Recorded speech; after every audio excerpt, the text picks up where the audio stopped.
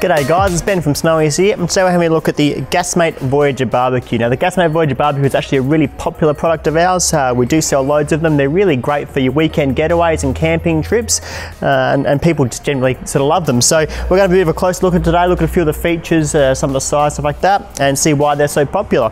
So the Gasmate Voyager BBQ is nice and compact and light. It only weighs 9 kilos, so it's easy to transport around. It's only 58 centimeters wide. It's around 50 centimeters deep, and then depending on how it's set up, so if it's folded away with the legs tucked in, it's only 28 centimeters high, and then when you've got it opened up,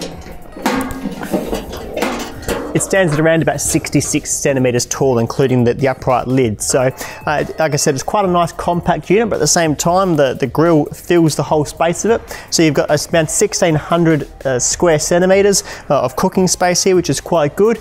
It's got an 11,000 BTU burner, so it pumps out a good amount of heat. You can cook all your snags and steaks, whatever else.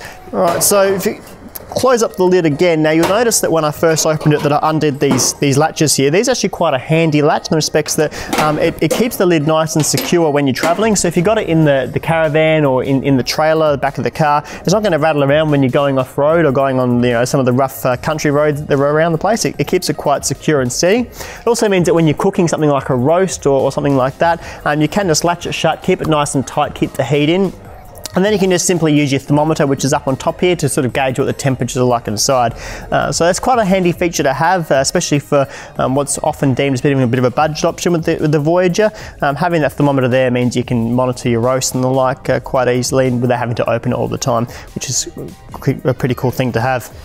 So it's worth noting that the Voyager does come with its hose and its regulator as well. Like all barbecues, you do have to have your own gas bottle, so you've got to make sure you get one of those.